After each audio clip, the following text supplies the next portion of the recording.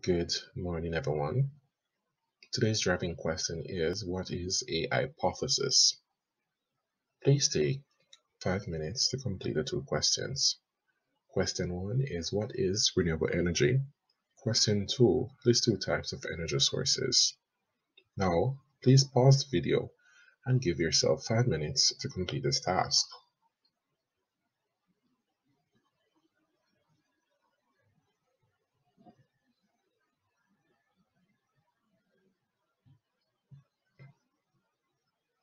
Are you finished? Let's go. Question 1, what is energy?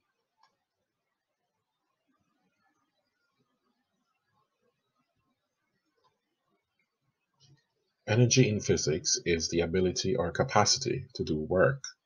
It may exist in potential, kinetic, thermal, electrical, chemical, nuclear, or other various forms. Question 2 lists two types of energy sources. We have solar energy and wind energy. However, here are a few more sources.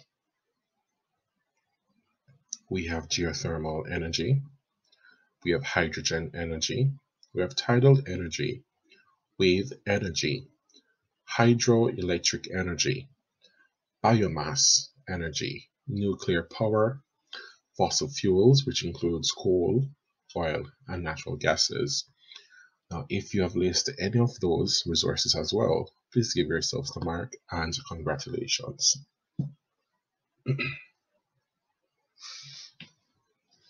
Now, for today's lesson, we'll be focusing on the driving question. What is a hypothesis? When carrying out required practical activities, we are often given an aim for that practical. Some examples of aims are, and these are some actual practicals that you will be carrying out as you progress through secondary school. To investigate the effects of a range of concentrations of salts or sugar solutions on the mass of a plant tissue. To investigate the effect of pH on the rate of reaction of amylase enzyme. To investigate the effect of light intensity on the rate of photosynthesis using aquatic organisms such as pondweed. And the last one, plan and carry out an investigation into the effect of a factor on human reaction time. So these are actually aims of required practicals that you guys will carry out in secondary school. However, that's not always the case. Sometimes we're given a problem and we are asked to come up with a prediction as to what will happen at the end of the experiment. The name given to this prediction is called a hypothesis. But what is an hypothesis? A hypothesis is a possible answer to your scientific question. It includes an explanation and a prediction. Doing research on your question helps you make a better hypothesis. Again, a hypothesis is a possible answer to your scientific question. It includes an explanation and a prediction.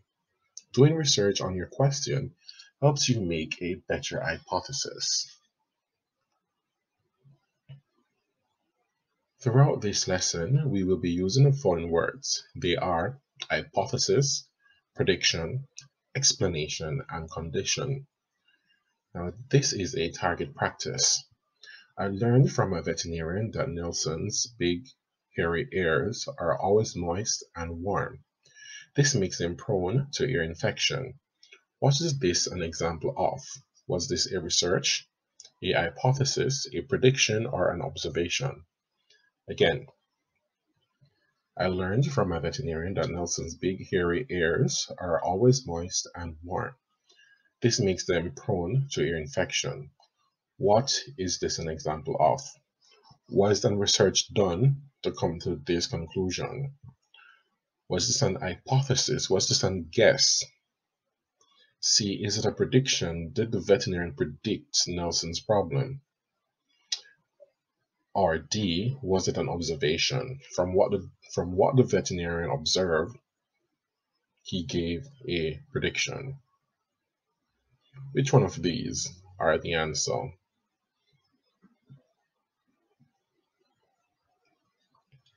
The answer is a research. Veterinarians are someone who went to a university or uni or college to study veterinarian science. A lot of researches had to be done throughout the veterinarians' years in uni, so this one would have to be a research. So again, a hypothesis is a possible answer to your scientific question. It includes an explanation and a prediction. Doing research on your question helps you make a better hypothesis. Again, a hypothesis is a possible answer to your scientific question. It includes an explanation and a prediction. Doing research on your question helps you make a better hypothesis. Now I'm going to ask you to copy the practice scenario below. I learned from my veterinarian that Nelson's big hairy ears are always moist and warm. This makes them prone to ear infection. We will be using this scenario for the next slide.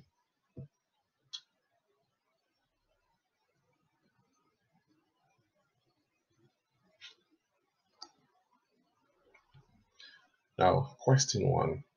Why do you think Nelson is shaking his head? List as many reasons as you think, based on the scenario that you've just written. Why do you think Nelson is shaking his head? List as many reasons as you can give, you can list, or what you think about. Question 2. Fill in the table below. Question: how does the color of a balloon affect how fast it rises? What is the effect of speed on how far a person swings out from center?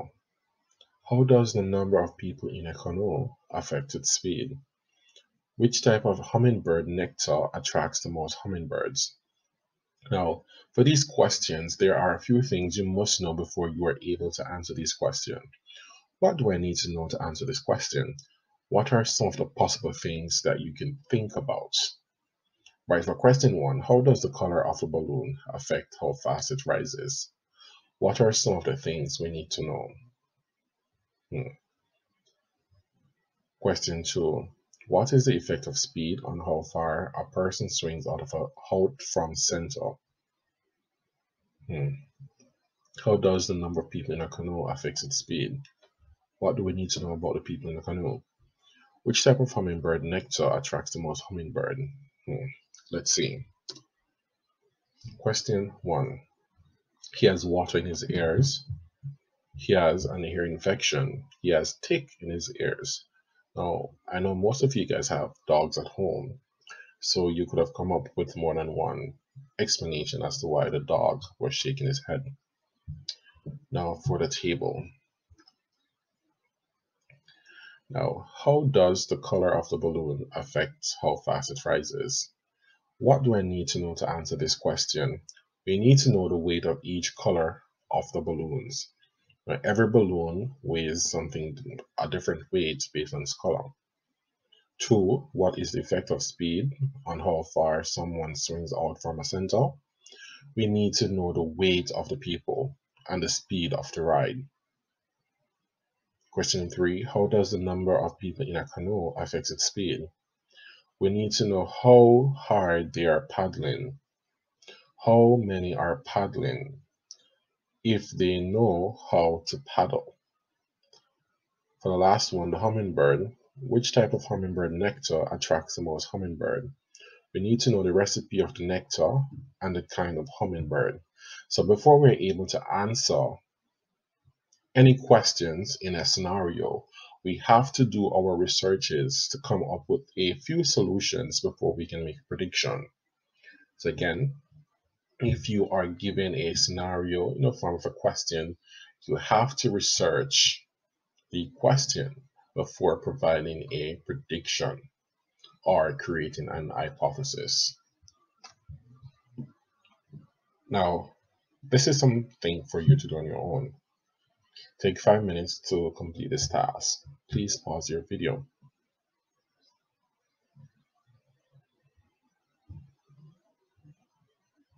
Welcome back. Question 1. Doing dash on your question helps you understand it better so you can write a good hypothesis. The answer is research. Always remember, doing research on your question will help you understand it better so that you can write a good hypothesis. Question 2. When you do research, what could you do or where could you look for information? Where can you find the information required for your research? You can look in books, magazines, the internet, interview excerpts, make more observation. Question 3. Name dash can give you ideas about what information is important. The answer is word cloud. Number 4. Most investigations have more than one possible. So if you're doing an investigation, it has more than one possible what? Hypothesis. What are some qualities of a good hypothesis, one might ask?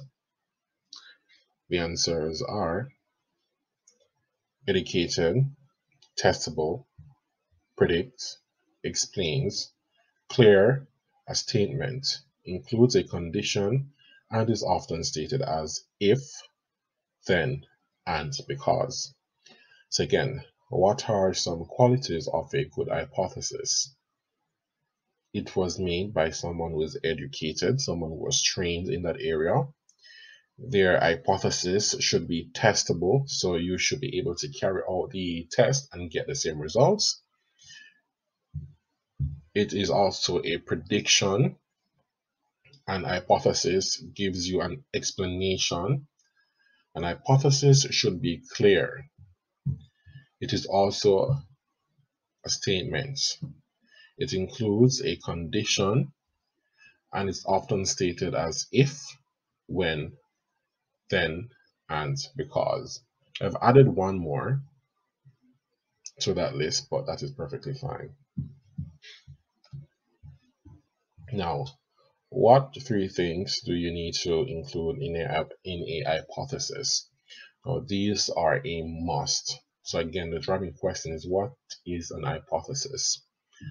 These are 3 things we must include in a hypothesis.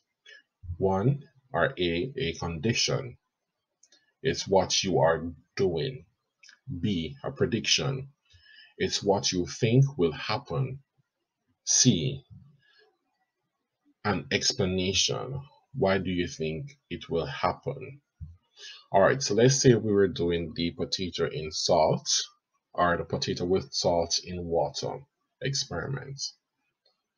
What is it that you're doing? We added the salt into the middle of the potato and we are wondering if the salt is going to move towards the water or the water is going to move towards the salt through the potato. Prediction. What do you think will happen? In my prediction, I think the water will move from where it is into the center of the potato where the salt is. Explanation. My explanation would basically to define what is osmosis. And that will give me my full marks for answering this question. Complete the following table. Word or phrase.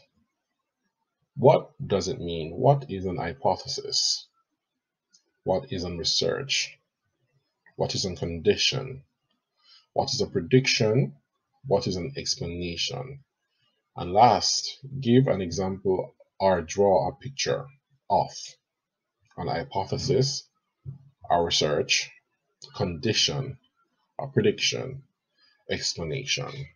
Until next time, I'm your teacher. Stay safe.